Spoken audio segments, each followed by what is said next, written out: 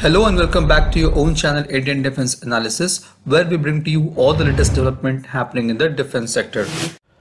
The Aero-engine is considered as one of the key areas of India's aspiration of achieving self-reliance in defense sector. It is one of the most complex technologies to develop as it requires various metallurgical challenges that need expertise as well as experience.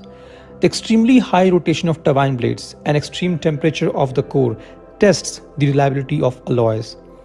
The GTRE Kaveri engine program was sanctioned way back in 1989 with the objective to power LCA Tejas fighter jet. The aim was to develop low bypass twin spool turbofan engine of 80 kN thrust class with afterburner. However, there were two challenges. Due to lack of experience in development of low bypass engine, Kaveri was not ready on time. Further, the power requirement of LCA was also increased due to its increased weight. GTRE Kaveri was officially delinked from this program in September 2008. The program was abandoned in 2014. Now, as per the CAG report of 2011, GTRE has been able to deliver an engine that could power LCA despite a cost overrun of 642% and a delay of about 13 years. Now, GTRE has defended the delays with non-availability of state-of-art wind tunnel in India and the US technology restrictions.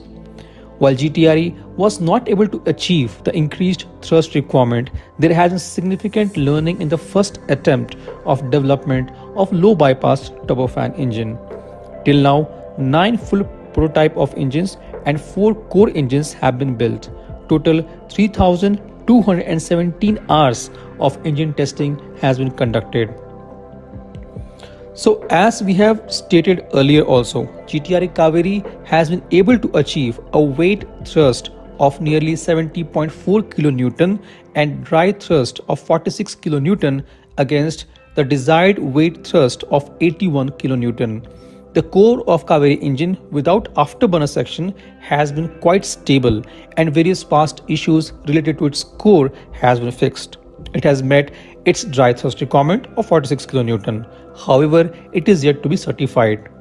GTRE has planned the performance and operability of Kaveri engine across the flight envelope in high altitude test facility in 2022.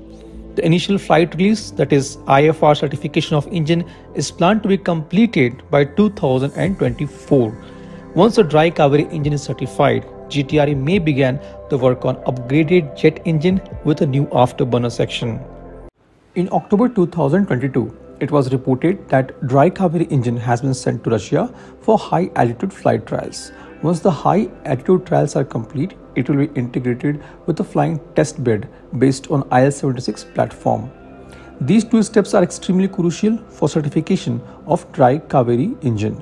Once the certification is done, it will be used to power the Ghatak UCAV.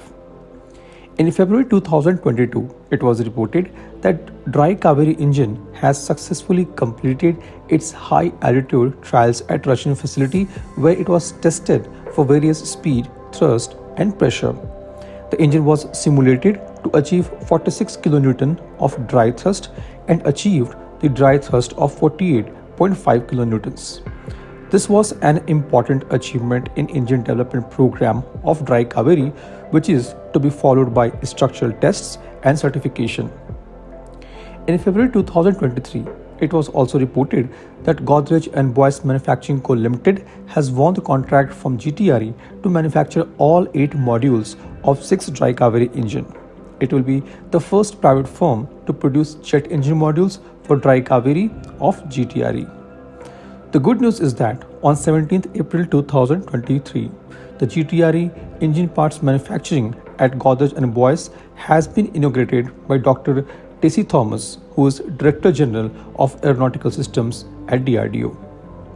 The first engine will be delivered by late 2024. All 6 engines are slated to be delivered by August 2025. These engines will further used for certification to its flying worthiness.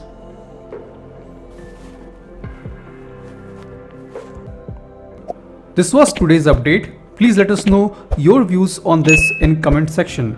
If you like the video, do not forget to like, share and subscribe. With this, I would like to say goodbye and Jai Hind. We'll soon back with more interesting and amazing development happening in the defense sector.